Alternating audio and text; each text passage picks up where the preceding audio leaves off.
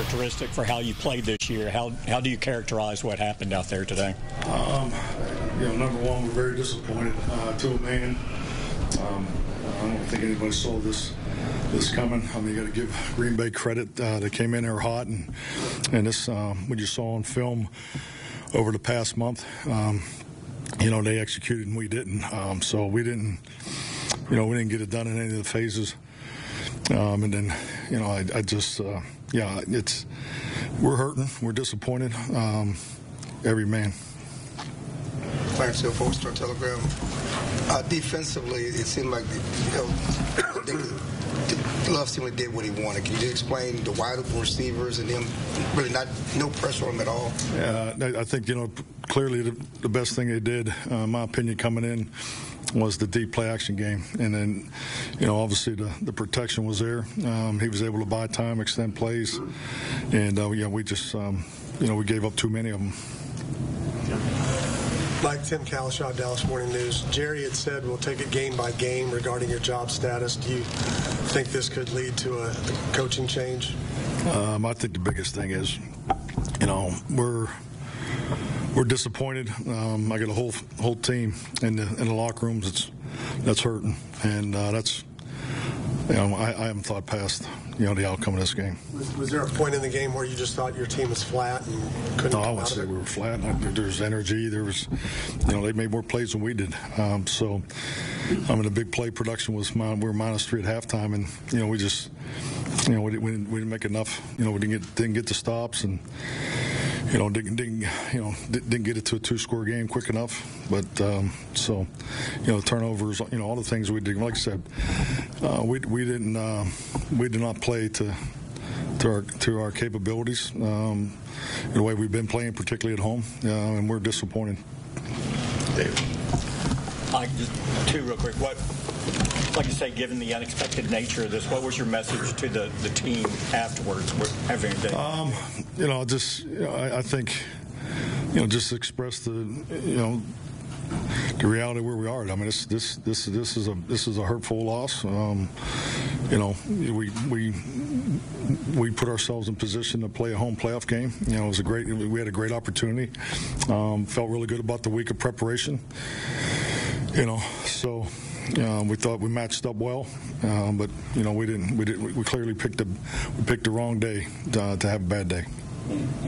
That Dak had been playing at such a high level for such an extended period, him and CD especially, just about his game and start tonight just seemed to be. Well, I think like anything, you're always trying to get your quarterback into a rhythm. It took a little longer than I would have liked. Then we had the 2 turnovers that factored into points. We didn't slow them down on defense. And once again, we did some good things in the return game. But like I said, there's we didn't get it done in any of the phases. All right, thank you, Mike. Thank you.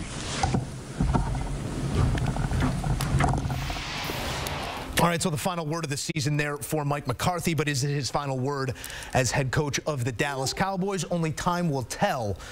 Make the case for Mike McCarthy being the head coach week 1 next season of the Dallas Cowboys. Well, the offense that we saw this year with him calling plays was prolific, was real good offense, right?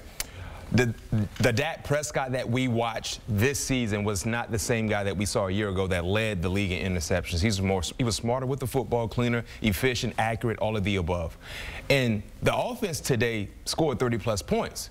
One would say, yes, Dak Prescott threw a pick-6, but the defense, especially at home, was a dominant force, a dominant unit. They allowed 41 points. And they allowed points early in this ball game. When you talk about the early interception that happened in the red zone, okay, of course, that's one thing. But you still have a little piece of blade of grass to defend. They did not at all. So my argument for Mike McCarthy is this. If you're going to fire Mike McCarthy, as I stated earlier, you have to tell me and you have to make all of us a believer that the guy you're bringing in is better than Mike McCarthy. Because if you don't have a better option, 12-5 for most organizations, that's not a bad thing. The expectations are super high, deserving so for the Cowboys. But for him to be able to lead this team to 12 wins, 3 straight seasons, And to get into a spot in the playoffs, that's what you want. Yeah. Now, it's the other alternative as well. Well, that's it. Right. It's all underlined by the idea and the caliber of coach that's currently available. And that's the thing. They're the greatest of all time. Bill Belichick. A Super Bowl head coach in Pete Carroll. Pete Carroll. Mike Vrabel, one of the young, up-and-coming, defensive-minded, Patriot way. You might even have a Michigan head coach looking for a job next week. So it's going to be interesting to see what Jerry Jones does. He will be on that phone to find out who he can get. Yeah. Are those all names you would take in lieu of Mike McCarthy? I think so. See, my issue with Mike McCarthy when I'm watching the game from afar as a fan, situational moments, he's not at his best. Utilizing the clock the right way, he's not at his best, right?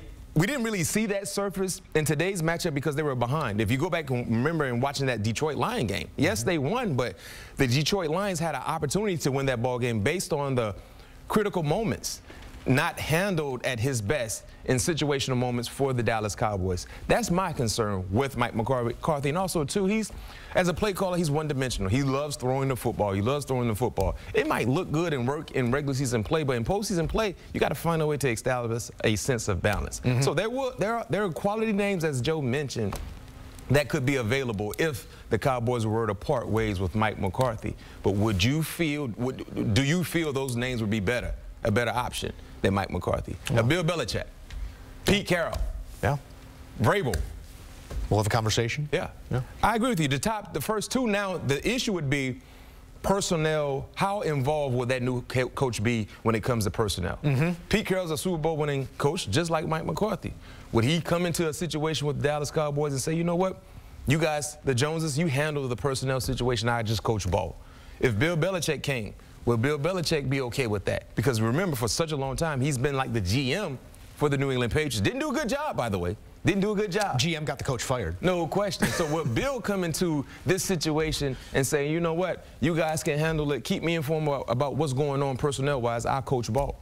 And if Harbaugh wanted to come, I think Harbaugh's the type of coach you say whatever you want to do. But I don't know if the Joneses will be willing to do that. Harbaugh has shown the ability to bring life into organizations. The Cowboys have life. That body is moving around. They just got to find someone that can get that body across the finish line. I'll tell you this much. There are franchises in L.A., Atlanta, a couple other spots saying, no, stick with Mike McCarthy because this is the biggest mouth to feed if Mike McCarthy is not the head coach of the Dallas Cowboys. We'll see what Jerry Jones and management does in Dallas, but the season again comes to a close, a one-and-done against the Green Bay Packers. More coming on HQ. Jordan Love in his first playoff start dazzles. We'll hear from him post-game.